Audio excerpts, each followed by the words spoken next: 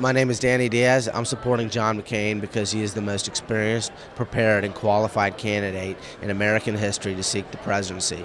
And I think when you compare that with Barack Obama, he's the most inexperienced, unprepared candidate that we have ever seen.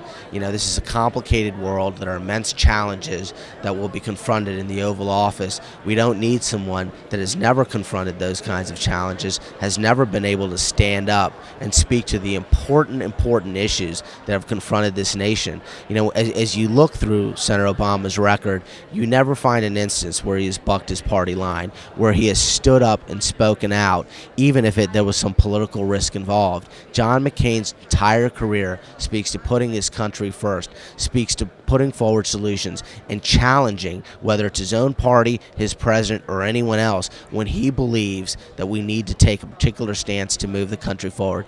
That's exactly what we need this time in our country, and I think the American people are going to reward the candidate who is willing to put country first and do the hard things, not just say the easy ones.